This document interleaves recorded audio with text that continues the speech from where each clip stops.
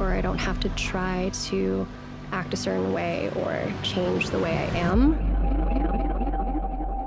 Besides lighting and composition, camera movement is one of the most important tools cinematographers use in their work. This evokes emotion, sets pace, and so many other things. In this video, I'm going to show you exactly how I use camera movement in my commercial work to tell a story. I'm going to go over my camera settings, where I position myself in a location, and so much more. The commercial that we're going to be going over this piece was a part of a larger series of commercials for a fashion and clothing brand. We're telling the story through a yoga instructor as well as a contemporary dancer, and we are going over what inclusion means to her in this whole content series. So we're basically in her space. We have one basically general location that we're shooting in, and we're only shooting in one room, which is a very challenging thing to do. So because she's a yoga instructor and also contemporary dancer, the directors really wanted to play up movement specifically in this piece to evoke emotion in terms of what she's exactly talking about. And then we did this in the form of pacing as well as camera movement. So I'm going to kind of break this up into breaking down these scenes and really talking about movement in between, and then breaking everything down in terms of lighting, composition, and why I chose certain things in terms of what the directors wanted to portray in this whole piece itself. The first thing that we're going to do is start off with this wide shot here. And this basically tells the story of our entire room. If we kind of look at what we're shooting this on, so this was a combination of the Venice and FX3. In this specific shot here, we're shooting on the Venice. And then you can see that this is kind of toned down in that blue world that we're kind of really pushing here. So I have my camera's white balance set to 4400 Kelvin. And this really sets the natural daylight to this natural blue tone that we can really push into the shadows as well as highlights. And this is on the 12mm, and this is the Lauer lens, and we're shooting open gate 6K on the Venice. This gives you that 3:2 aspect ratio that really dictates what your story we're trying to tell. These are portraits of people, so this really aspect ratio gives you that portrait-esque of what you would see in a film camera, like a large format or something like that. So this is exactly the look we're kind of going for. In this room specifically, and one of the other pieces that we did, we wanted to really have a wide shot that was very interesting in terms of camera movement as well as lens choice. We could have done the static 100%, but this just adds so much more depth if you have movement on this. So we use a Dana Dolly setup, which is kind of standard in terms of just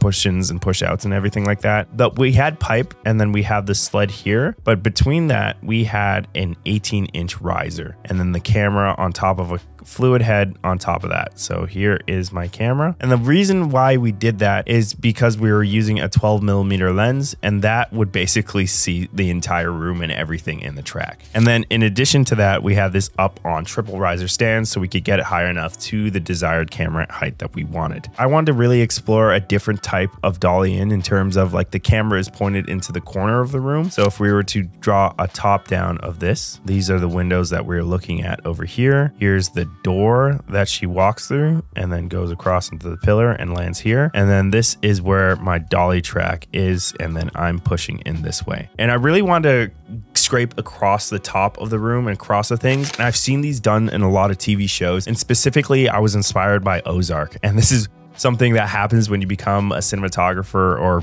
do any type of work in this commercial field, that you'll start watching movies and other things like a cinematographer would, and really like think of how they did something like that. And I did a bunch of research, and they use a lot of things like T-Rex lenses and a lot of like lens adjusters that allow you to get even closer to things. But this is what was achievable in terms of our budget, as well as working with what we had by applying stands, a track pipe, and then this riser that we had all in-house. So I could kind of scrape across the top of this room here and then get as close to that fan as possible to really add the depth and interest into this image that just gives us a very dynamic but subtle shot. There's a lot of things happening in here, and this is the reason why we have the shot playing out so long, because that the shot is just so interesting in terms of having the fans, you have the action of the door, and then you also have the action of her laying out her mat at the end there. So again, this is like a 10-second shot, and this is something I wouldn't usually do in my commercial work, but it really worked in terms of the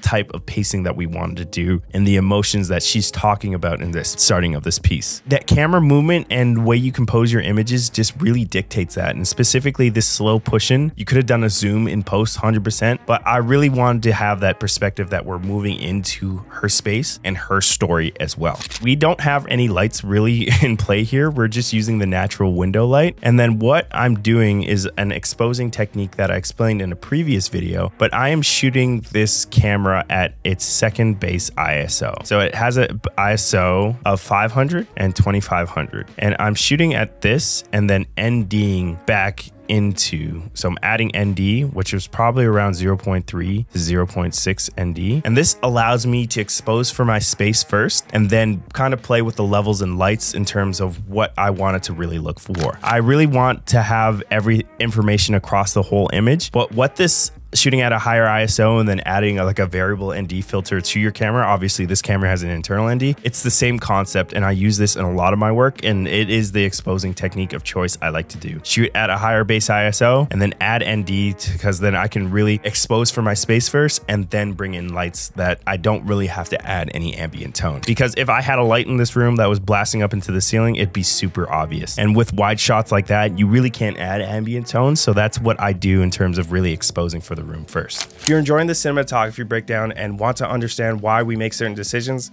as well as our process in terms of creating consistent cinematic images, check out our upcoming masterclass, Cinematic Lighting Foundations, which will be releasing May 1st, linked in the description below. Anyways, back to the breakdown. As we move on here, we go into the tight details of her practicing some of her yoga and going through some of her poses. So again, this was just the directors kind of going through the motion and then me finding a frame. So this is shot on the Venice and I am using a 50mm at this point, and we're using the Nikon set here that I have in-house. So this is the exact same position of what we were doing before in terms of having her lay her mat there at kind of like a 45-degree angle, and you can kind of see that angle relative to the floorboards. So we want to keep that consistent in terms of not having it straight. And also I did that so I could wrap the light more around her in terms of not having something that if we were to do it completely parallel to the wall, it'd be very backlit and very contrasty in terms of almost like a silhouette. Again, those are my settings. I'm kind of playing around with my ISO, but I generally set my ISO at the beginning of the day, which was the 2500, and then I just played with my NDs in between. And then if we do a top down of this is her yoga mat kind of here, and then she is positioned here, and then I have my camera right here shooting this way, and then we have the natural windows that are coming in here, and I'm just positioning my talent to add to that as well. I'm not using any additional lights here. The only light that we used in this piece was the match cut that we did across all of them, which was just a top light. So this is all natural light and positioning my talent in a specific area, and also just time of day. We did a location scout that allowed us to see where the sun was going to be. This was shot around, I believe, 1 o'clock to 4 o'clock in the afternoon. And this was during the winter, so the sun sets a little bit earlier. The sun was completely coming up and over these windows, and then also giving us some sun back into it, which we'll see later. So my night light is naturally coming in here and then bouncing across the room and giving me that ambient. And then I'm exposing for my room and then bringing in a bouncer flag if I need anything here. So this is giving us a nice highlight on the hand and then giving us nice deep shadows back into this. So this is very natural, very contrasty. This isn't necessarily commercial. This is more like documentary narrative or narrative commercial work where it is supposed to feel natural and everything like that. And that was what the directors really wanted to do. But in terms of camera movements here, I kind of stay static on this hand. And then in this next shot here, which is just back to back and landing in focus with her as well. So again, this is the same focal length and we're just going over a lot of natural poses and everything like that. And then you can see that the natural window light that I'm using right here. And then this is, I would say, your kind of perfect 3-point lighting setup in terms of having a key light, a hair light, and a fill. And I will explain that through a top-down angle through here. Again, we're going to be playing up on a lot of this just to showcase where you should be positioning your talent and just everything like that. So we have our key light that I'm using here, which is this window. And then I have a hair light here, and then you can just bring in, if you needed, a bounce to bring up the shadows or anything like that. And my camera is just off here. And then you could bring that bounce on this side, or you could bring a bounce on this side. So I'm just going to label this as my key. This is my hair. And then these two could possibly be a fill as a bounce. And then this could be a fill as well. But I didn't use that because the room was naturally kind of falling off into darkness. And then we wanted that really natural look, which is associated with high contrast ratios. If you look at the edge of her light side of her face to the dark side of her face. If this was commercial, this would be very high key and lit like that. So we get a nice rim light coming from the key light that we're using, that main window. And then we get only really subtle Rembrandt lighting here. We didn't want to go too crazy on that. But if I just kind of like twisted her body towards the window more, we could even wrap that around more. But the directors really like this look in terms of high contrast and everything like that. And then that key light is highlighting the edges of her arm here. And then we have this hair light, which is giving us a bunch of separation from our background here, as well as highlighting the edges of her arm there. And then you could add a bounce here, but then again, this is all preference in terms of what you want to feel and also what your look you're going for, which I explained earlier. If we kind of play this back in terms of talking as a movement aspect, we did multiple takes of this. We had one where it was entirely in focus, and then we had one where my first AC caught the focus at the end there. So this was just feeling a lot more natural, and this is the in terms of the edit, what the director wanted to choose. These moments are kind of like happy accidents, we like to call, and it just feels a lot more natural in terms of what this piece is supposed to feel like. So we just have this slight pan from right to left just to add a little more movement and subtle movement back into what she is doing in terms of this calming ritual in terms of yoga. And then we move into some more intense movements as she starts to do her contemporary dance.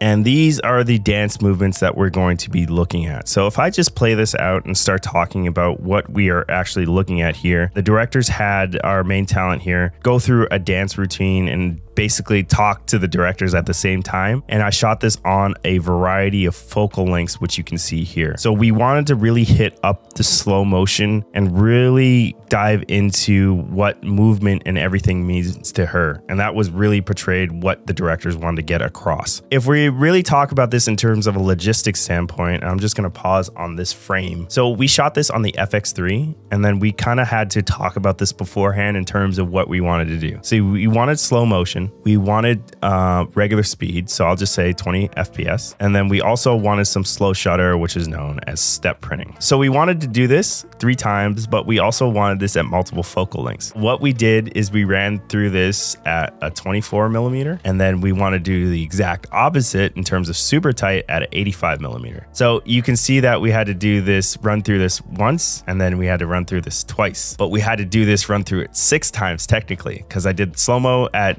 24mm, 24 FPS. So in terms of logistics and planning like this, you kind of go based off camera setup and work backwards off of that, because it's really easy to switch from slow-mo, especially on an FX3, to 24 FPS and then also go into slow shutter. So we basically ran this 3 times with the 24mm and then switched to the 85mm and ran it 3 times again. And then also did some other things in terms of actions and everything like that, which you can see in the full piece itself. Just for variety and everything like that, they changed this in terms of the direction of black and white. Jason, one of the directors on this, wanted to focus on the tight aspects of really changing the pace here in terms of heavy slow motion. So we shot this at 120 FPS and really focus on the movements and everything that she is doing. So what I did is we shot this on the RS3 Pro, and then specific settings on that I couldn't really tell you, but the important thing is I was in POV mode, and I didn't have an easy rig or anything like that because I had to be very nimble and flowy, as you can see. And then what I did, if we kind of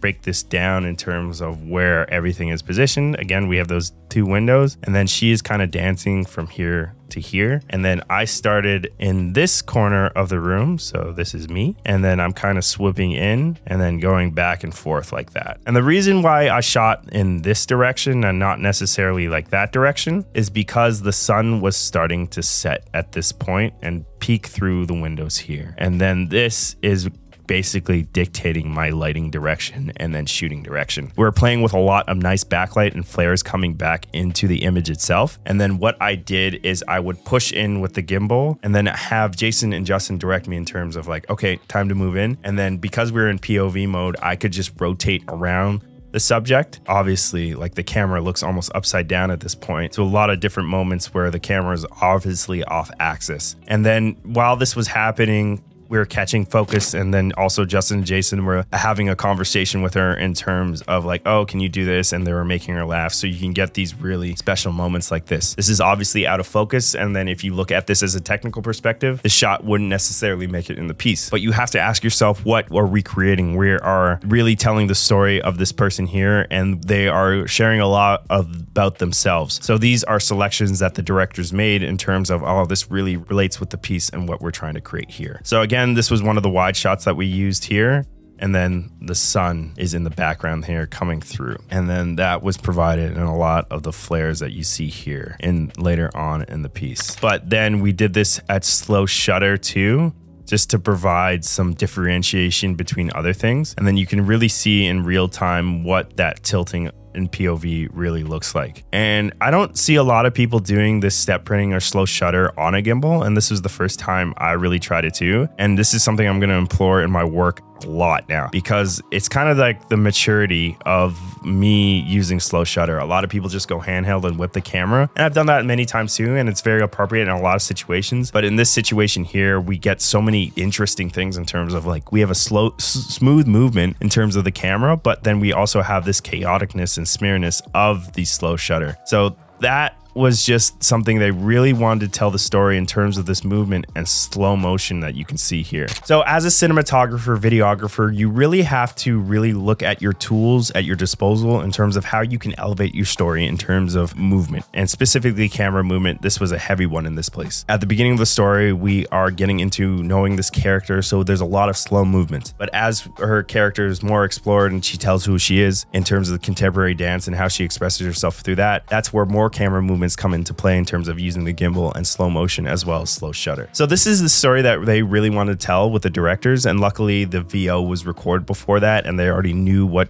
talking points they wanted to, and then they communicated with me with that in terms of what they wanted to do in terms of having really tight shots with the movement and also matching that with wide shots. So again, we were covering our bases and shooting at a wide focal length and a tight focal length, and then shooting 3 differentiation of varying shots. And you can say, oh, this would take a lot of time, but actuality it didn't, because we knew exactly what we had to do. We ran through it basically a minute each time, took a break in between 6 times. So in actuality, it took 20 minutes. And then in a reality, if you didn't plan that, we were like, oh, we should do it at this. And then you're fumbling through camera settings. If you take these simple steps in terms of having a plan and doing proper pre-production, even though this is a very like easy story to tell in terms of just one location and then just getting a variety of shots, it just works out so well in terms of executing. And then we really finished on time and then we didn't really have any shots afterwards. And it feels really good to have a plan come together. So when it comes to camera movements and story, just plan ahead and then just really dial down in terms of the pace that you want to have across your whole video. And camera movements helps with that a lot.